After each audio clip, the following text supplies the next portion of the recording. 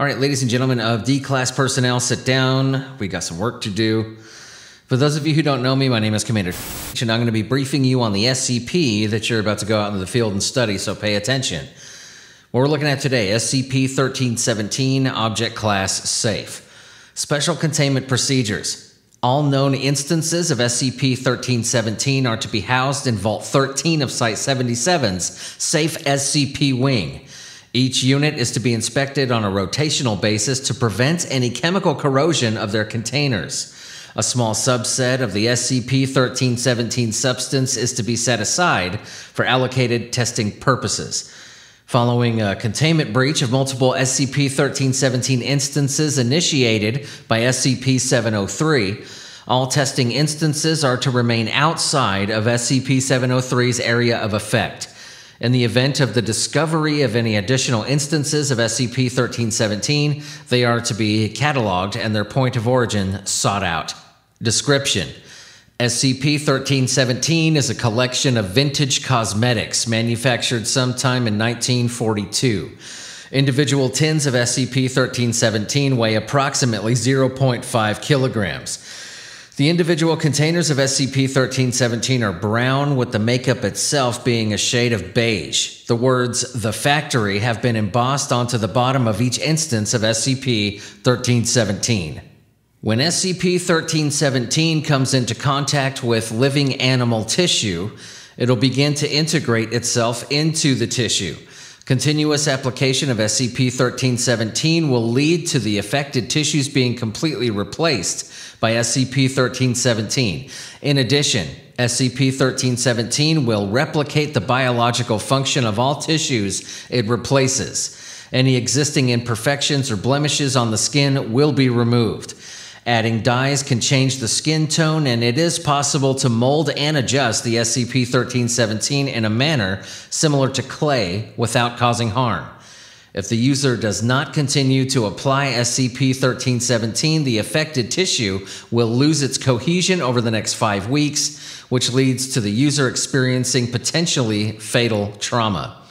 SCP-1317 was discovered in 1943 when an unusually high number of persons with critical skin conditions were reported from several U.S. cities. Interviews with victims revealed that they had obtained SCP-1317 via an advertisement in local newspapers to market test new makeup products. Following the address provided by the advertiser led to a warehouse containing over instances of SCP-1317. However, shortly after this warehouse was discovered, instances of SCP-1317 began appearing in pharmacies and newspaper advertisements in the United States, Canada, Britain, Italy, Russia, France, and Germany. Between 1943 and 1946, an estimated additional instances of SCP-1317 were recovered from these regions. All right, this is Addendum 1317A.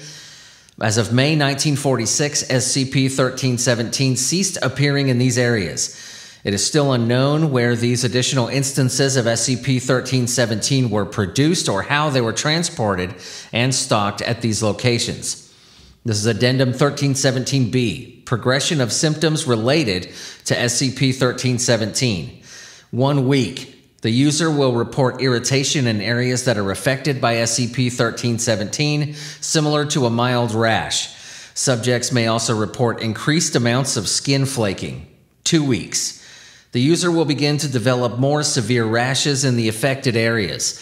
These rashes are usually a dark green or light purple. In addition, any of the user's hair located in these affected areas will begin to fall out. 3 weeks. The user will report serious discomfort in the affected areas. The rash will have become discolored, and afflicted areas will cause the user large amounts of pain. Users at this stage will become highly reclusive due to their appearance, but only a small percentage will seek medical care. 4 weeks. Users at this stage will begin to experience extreme fatigue. In addition, users at this stage will begin to have large amounts of tissue disintegrate. 98% of users who reach 4 weeks of exposure will have lost all body hair in the afflicted area. 5 weeks. After 5 weeks have passed, the user's afflicted flesh will begin to lose cohesion. The first tissue to dissolve will usually be soft tissue such as the user's eyes, cheeks, or loose areas of skin, and damage to the dental cavity, resulting in the dissolution of the gums and tooth loss. Following this, deeper tissues such as muscle and ligaments will begin dissolving.